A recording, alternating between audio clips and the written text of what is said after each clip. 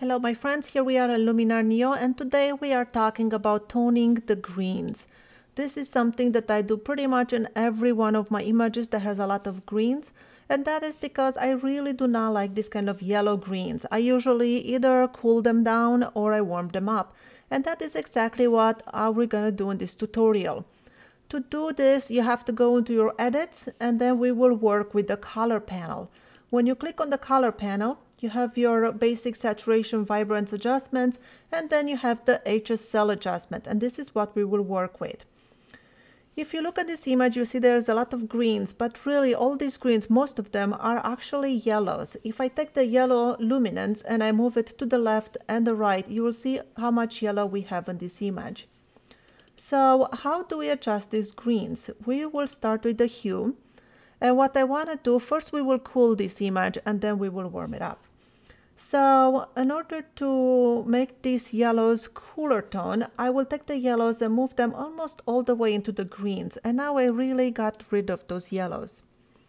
Then I will take the greens and move them a little bit into cyan.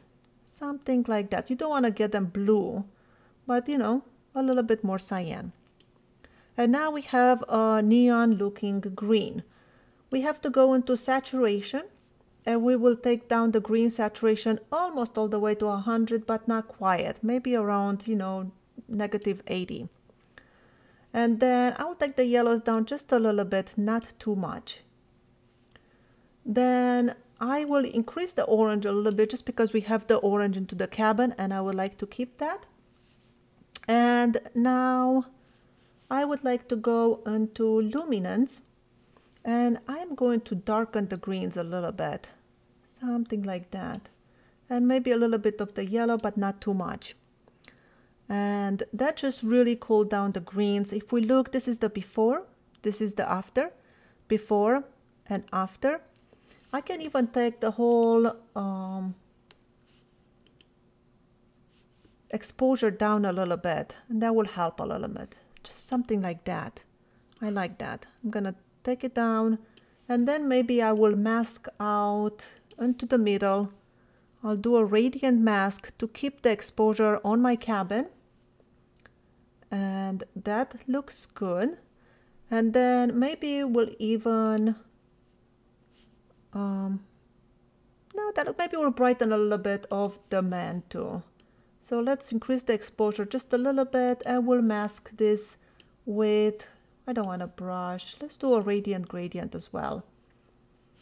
And let's see. Now we have to inverse the selection because we're applying this adjustment to outside of our radiant.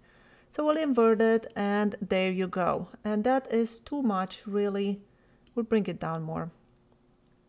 That looks good. So let's see the image again. This is the before, this is the after, before and after. If we want to cool things even more, then we can always go to our overlays. And for this image, I will use this overlay. It's just a gradient overlay. I will fill it to screen, and when I increase opacity to 100%, you can see it's an overlay that goes from a blue to cyan and orange on the top. And then when I change the blending mode to soft light, we get something like that. So let's see, this is before the overlay, this is with the overlay. You see you're getting more of that cool tone. 100% is too much, so I'll keep it around 40 maybe. And we can also mask out with the erase, the masking. We're gonna mask out the cabin and the man because we don't want them to be too blue. Just a rough mask, it doesn't really matter. Something like that. And let's see the image again. This is our before, this is the after, before and after. And yes, maybe I went a little bit too far, but that is okay. I want you guys to really see what is happening. I want to bring a little bit of darkness into these corners just to guide your eye in the center of the image.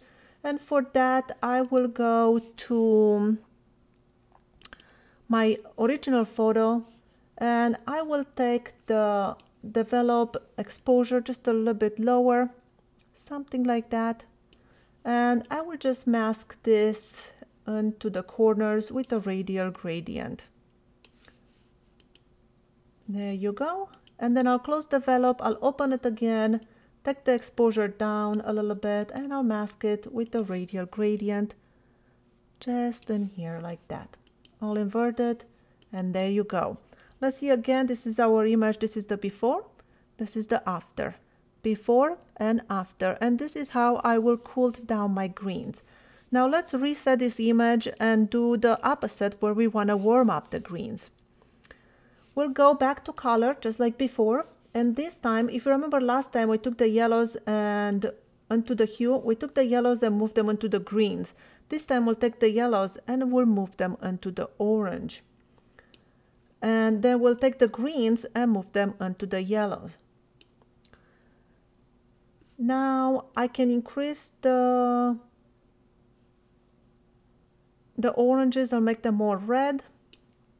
And let's see, this is our before and after. Things are looking good. And now we can go to saturation, and I'll take down the saturation of the greens a little bit. Maybe a little bit of the yellow. And I'll increase the oranges a little bit. Something like that. And that is looking good. Then I want to go to luminance, and let's see. I want to brighten the oranges because this affects, look at the cabin over here. You see how that brings it up a little bit? So I want to brighten the oranges, but break down the yellows a little bit and the greens. And by looking at it, I wanted to have a little bit more of a rich tone. So I will go to my overlays, and for this one, I will use this overlay.